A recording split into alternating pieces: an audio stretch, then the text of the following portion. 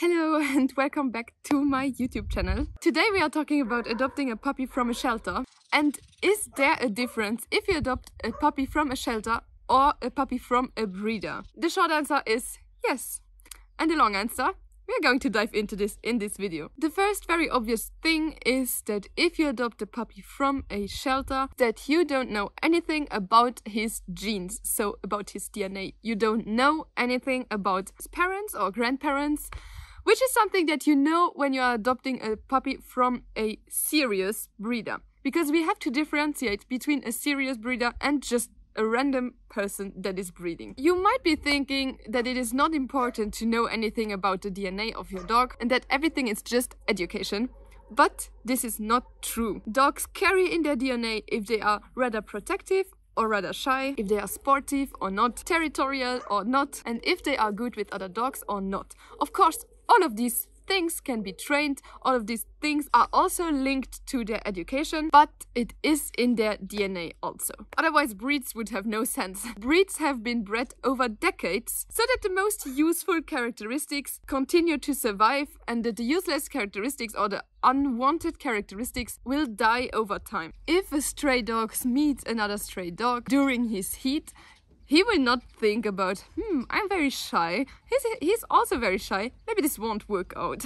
No, I mean, if a female is in heat, it will just reproduce with the male that it is crossing, no matter if their characters are a good fit or not. If you have a cross between two breeds, you can be lucky and your dog can only take over the good aspects of those two breeds. But there is no guarantee for this. And then of course, if you have a stray dog and it is a pure mix, your dog can become anything and you have absolutely no idea what characteristics could be in the dog. Then the third big difference between puppies from a shelter or from a breeder is the imprinting period. Puppies have a critical learning period, which is between 3 or 7 weeks, but it goes further and your puppy will have a highly imprinting period until like 4 months.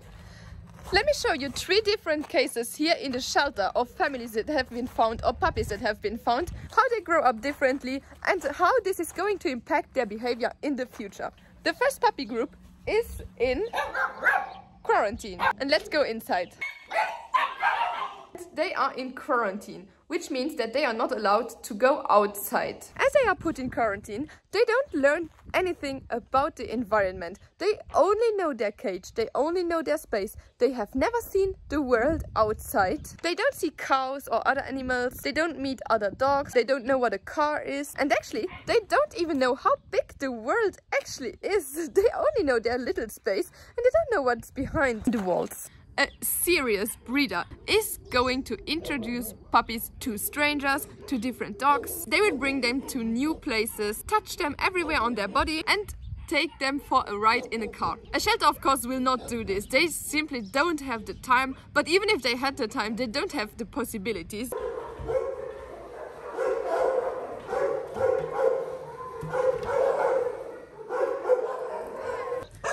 Okay. Let me introduce you to Jumper. Jumper has been found on his own on the streets, without siblings and without mom. Unfortunately, he has been found with serious mange. As mange is an illness that he can give to other dogs, he had to be kept isolated during almost 4 months already. So you can only imagine what this is doing to a puppy during his whole puppyhood. Then also a big difference is that the human interaction with the puppies is poor. Only when it is cleaning or feeding time, people are interacting with the puppies.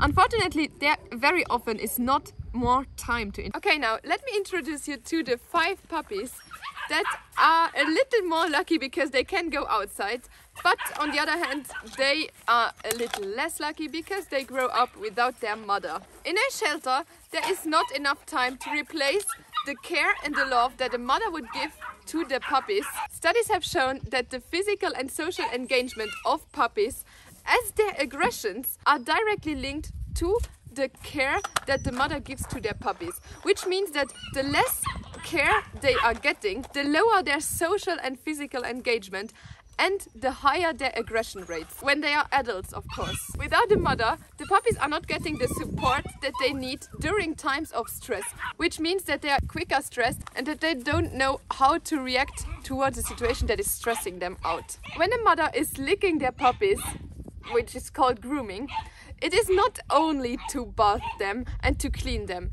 There's also another aspect that grooming gives to the puppies that is unfortunately not given to puppies that grow up without mother. Studies have shown that puppies that are not getting the grooming and the love and the care of a mother develop slower, and that their brain is developing slower and maybe not as much as it could potentially grow. More obviously, mothers are also showing their puppies when their behavior is not okay. They are setting boundaries and limits to their puppies, which is not given to puppies growing up only by their siblings.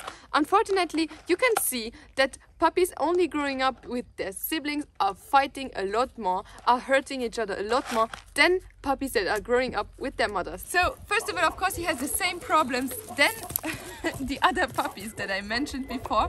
So this means that he has grown up in quarantine and without mother, only that he even grew up without siblings, which is a huge thing for a puppy, to grow up without any contact to any other dogs. First of all, puppies are playing with their siblings so that they learn about their strength, about how to use their body, about that biting is actually hurting. You see that he's biting me? Yeah, because he did not learn this. And that he can hurt in other ways also.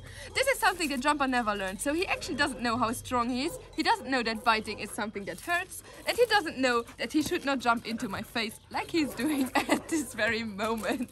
Yeah, you're showing very well what it does to a dog to grow up without siblings and mother. So through playing, they normally learn when a game is too rough and when they should stop the game.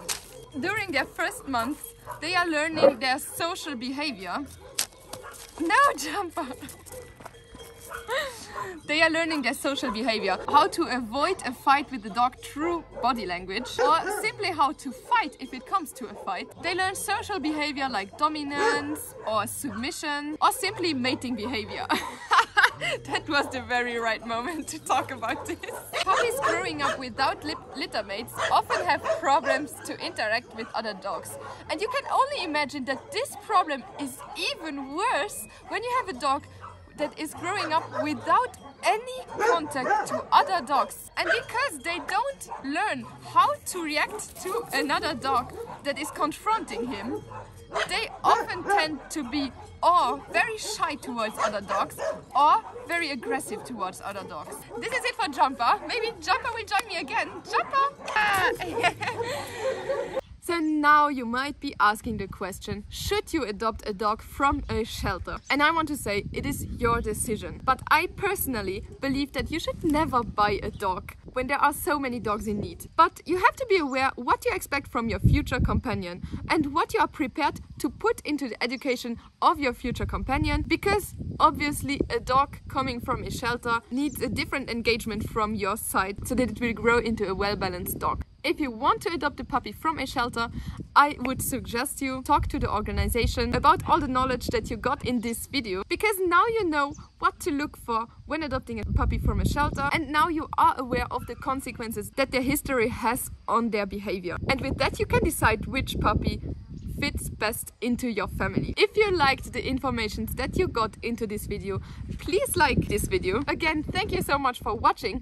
I know puppies are super cute and I think that during this video I have laughed a lot. But anyways, it is not a good thing that there are so many puppies born on the street. Some of them are lucky and come into a shelter, but as you learned now, growing up in a shelter is not being lucky either. We have to stop puppies from being born on the streets, and this can only be by castrating dogs. And if you don't know it by now, all of this YouTube channel has one single purpose: to raise donations so that I can do castrations here in Eastern Europe. So maybe if you want to help and if you want to stop puppies from being born on the street, you can donate to this cause. I will link the bank account in the description below, so feel free to become a part of this project. Thank you so much and see you next time. Highly intelligent and figures